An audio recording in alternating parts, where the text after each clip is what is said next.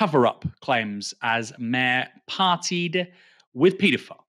Now, it's important to say the Morning Star, brilliant newspaper. Great reporting, by the way. If you only need to read two newspapers in this country, read the Morning Star and the Financial Times. It's important to say they broke this story. They got the scoop. But at the same time, my colleagues here at Novara Media, Simon Childs and Rivka Brown, were working on the same story. We're going to get some detail on their reporting, but I want to be very clear. This was a Morning Star scoop. Before we go to, however, their reporting on this matter, I want to clarify the person at the centre of this entire story. That's a Mr. Tom Dewey. Now, Dewey was elected as a Labour councillor in 2022. He was seen as something of a fixer. He was viewed as being on the party right. He was very close with senior people in Hackney Labour. He was also a branch secretary in the constituency. And perhaps most revealing of all, he was even a housemate of the Labour mayor for Hackney, Phil Glanville. Rivka and Simon go on to write this in their report for Novara Media. In the early hours of 29th of April, police raided the shared home of Glanville and Dewey, charging the latter with possessing indecent images of children. Earlier this month, Dewey was found guilty of multiple offences and given a suspended sentence. He received a £500 fine and 150 hours of community service. On the 5th of May, 6 days after his arrest, the right-wing Labour activist Dewey stood and was elected, this is after his arrest, as a councillor in Hackney. He resigned on 16th of May, 2 days after Hackney Council became aware of the charges. In July, Glanville told a town hall meeting, "No action that I've ever taken as mayor has ever put the safeguarding of anyone in this council or in our community or beyond at risk." It's a big claim. We'll return to that in a moment. Before we do, I want to highlight the fact that Mr. Dewey was guilty of not just possessing, but also making images of the most hardcore nature with regards to child sexual images. These are called Class A, Category A images. They're the most appalling things imaginable. And he gets a small fine, community service, and I believe a suspended sentence.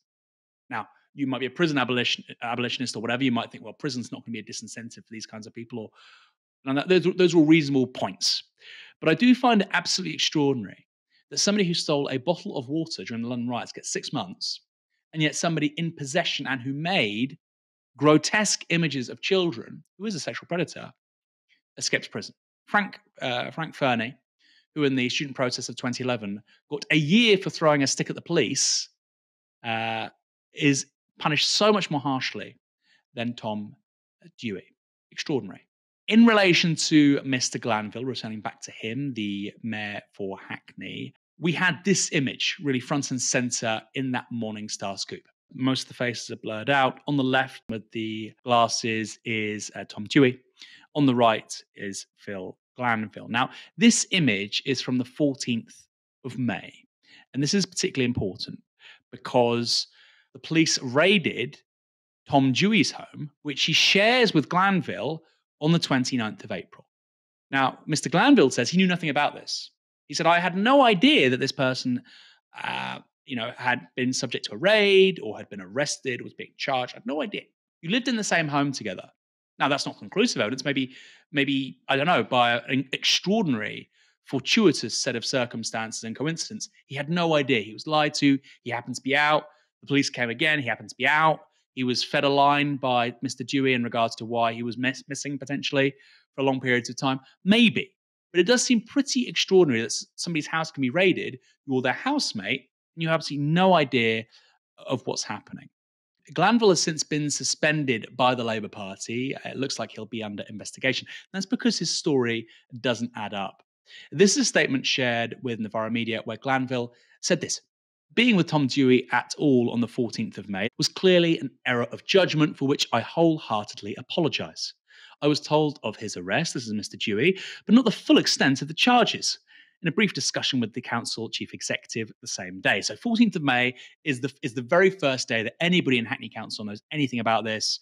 And Mr. Glanville is saying he's in that category of people. "I shouldn't have been at the event in which we were photographed, which is later that evening, but I did so as I feared to cancel the event or not attend myself may alert Tom to what I knew during what I understood to be a live criminal case."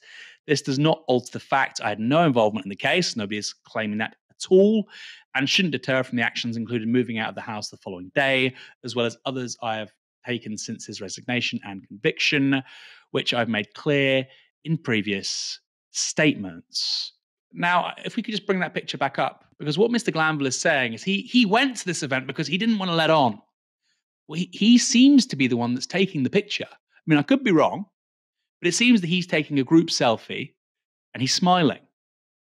Now, I could be wrong. So Glanville lived with Mr. Dewey for 2 weeks after their property was raided, and he knew nothing. And then the evening he was told about what had happened, which are pretty extraordinary offences, he takes a selfie.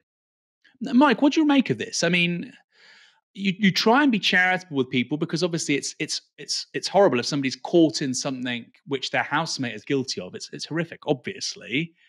But this person has an extraordinarily senior position in the local Labour Party, obviously safeguarding issues with regards to young people.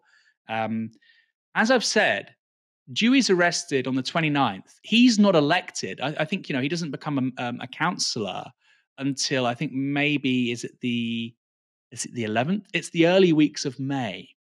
So there's this big period between him being arrested, then he's elected, and then he's a councillor, and nothing happens with regards to the Hackney mayor, who's also his housemate and a fellow Labour member. I mean, this seems pretty extraordinary. And I wasn't surprised when the BBC covered this after it was broken by the Morning Star. What do you make of it? Yeah, there's a lot to unpack here. I think the first thing to say is, hats off to the Morning Star and to Rivka and Simon for their kind of work on this story because it's I think, a hugely important story and slightly disturbing story. I think, ultimately the mayor's position at this current moment in time to me is untenable.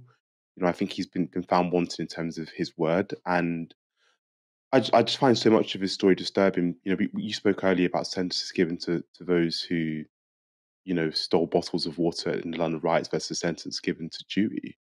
And I think that's a really important point to make here. And look, you can have this point about prison abolition, and I kind of get that, but when we're talking about these sentences being handed out to these different offences, this is a huge failing. I think how can someone who's stolen a bottle of water face a harsh sentence as someone who's guilty of what Dewey's been guilty of? So I think I've actually found that part of the story quite hard to stomach, and it suggests a real failing of our criminal justice system. This kind of reveals, I think ultimately Labour needs to act to a level of urgency at the moment because this is, yeah, for me, his position is just completely untenable at this moment in time.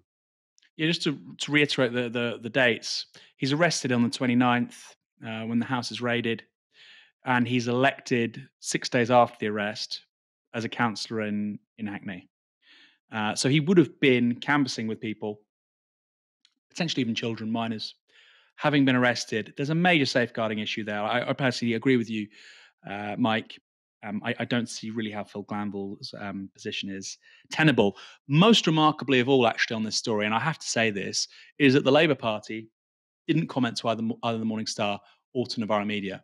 I think that is absolutely extraordinary. And frankly, it's sickening when you have a story of this magnitude and young people's potential safety has been put at risk. The idea that, we're not going to talk to Novara Media or the Morning Star because they're on the left. Sometimes some stories are more important than that.